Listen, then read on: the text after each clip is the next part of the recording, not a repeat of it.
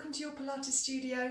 This is a little session for you desk workers who are looking to stretch and open and mobilise across the shoulder area.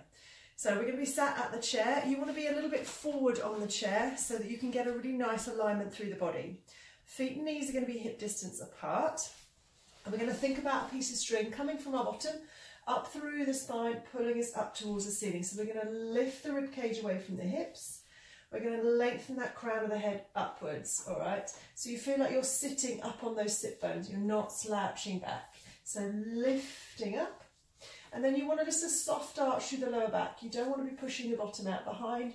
And like I say, you don't want to be tucking the tailbone under. So somewhere in between those two extreme positions, you'll have a nice soft arch. So that's what we're going to try and maintain as we do this, because it's going to help support the shoulders moving as best they can.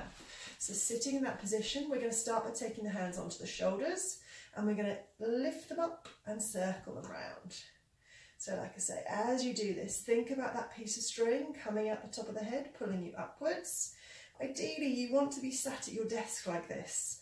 All right, so I know it's tricky at home because everything's changed and there's often quite difficult to find space to work properly. But if you can, try and find a space where you can set your desk up to sit in this position so that you're supporting the spine as best you can, your alignment is good, and therefore all the movement through the joints is much more effective. So keeping this going.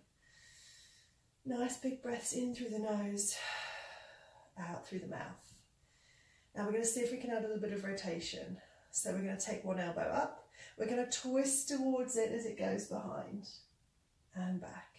So in this position your hips are anchored, stuck to the seats, so all that rotation is coming from this upper back area. It's called your thoracic spine, and that can get quite stiff when we're sat at a desk all day because we get stuck in that position of staring at the screen. So we want to try and add a little bit of movement. So you can make these movements bigger if you want to, reaching those elbows. We're going to do a couple more. Stretch. Remember, length through the spine as you do this. See if you can start to connect those lower abdominals as well. So just gently pulling them in. If it's a 10-notch belt that we're wearing in those around those lower abdominals, you want to aim for the 3rd notch. And that'll help you to support your back in this lengthened position as well. Coming back to the centre. We're going to keep that length as we take the elbows up to shoulder height, and then you're going to take them in front. Try and get them to touch. And then you're going to open them out wide. Now the back's staying nice and still, so from the side we look like this, reaching forwards, trying to touch the elbows, and then taking them out and wide. So what you don't want to do is flex the spine and then arch it, all right? Everything's staying still through the spine. This is the shoulders we're trying to stretch. So tapping forwards and then reaching behind. Good, we're going to do 4 more.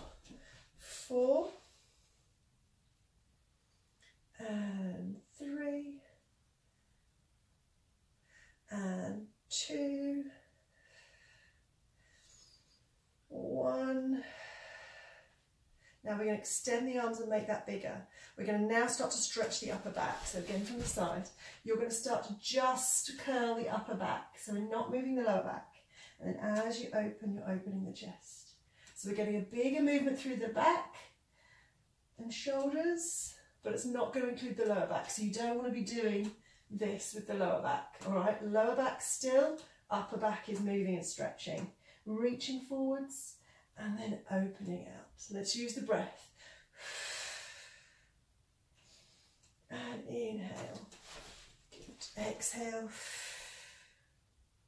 And inhale. Let's do 2 more. And inhale, really reach the arms wide and then reach them in front on that out breath. Opening wide, relaxing the arms down, just roll out the shoulders. Keep that length in the spine. We're going to take the arms all the way up. Take the hands behind the head and interlace the fingers. Now we're going to push those elbows out wide. And we're going to lengthen the crown of the head up again towards the ceiling.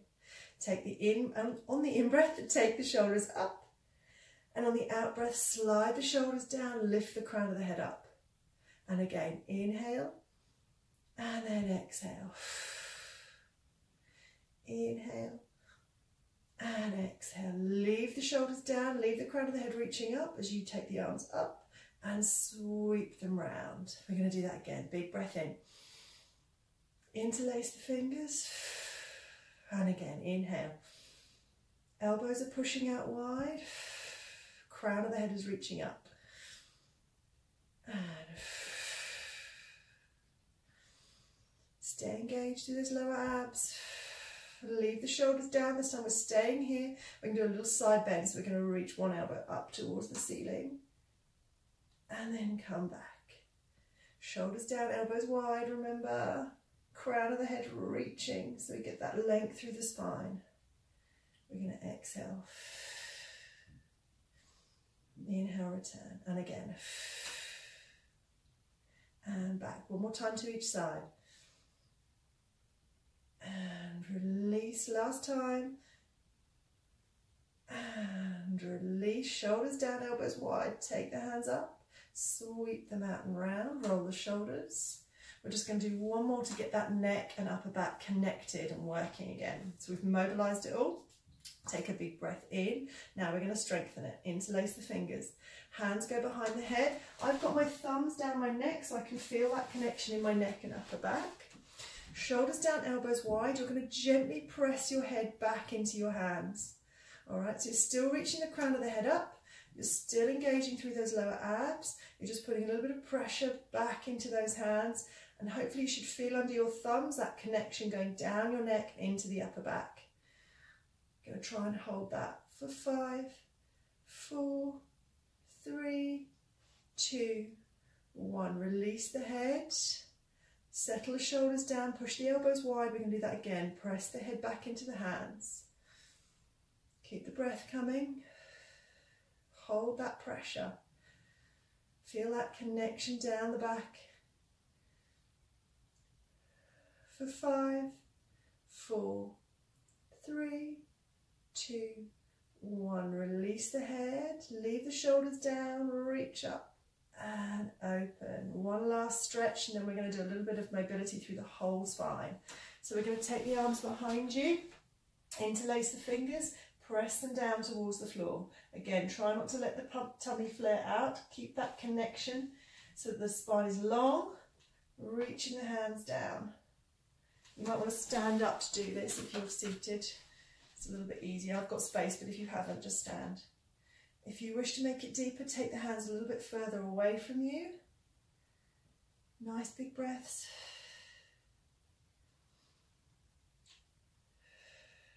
Take the hands back towards your bottom. Release the fingers, roll the shoulders. We're going to take the feet a little bit wider now. Hands come between the legs. We're going to roll down. So from the sharp side, I'll show you. We're going to nod the chin, roll the shoulders and curl towards the floor. So we're stretching the back. All the way down.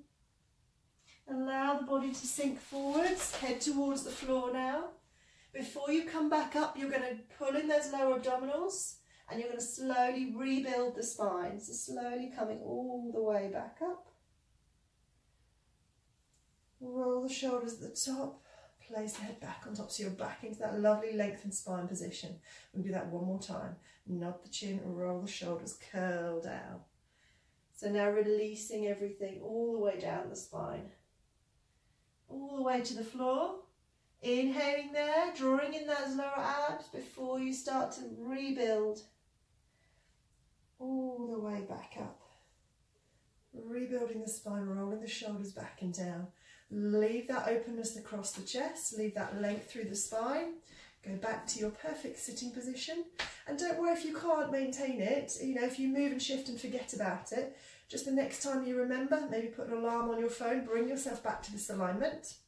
Lengthen up through the spine, engage the lower abdominals and maintain it as long as you can. And what you'll find is by doing that regularly, you'll gradually make this more of a normal position to maintain and hopefully increase that work through the core to help you maintain that.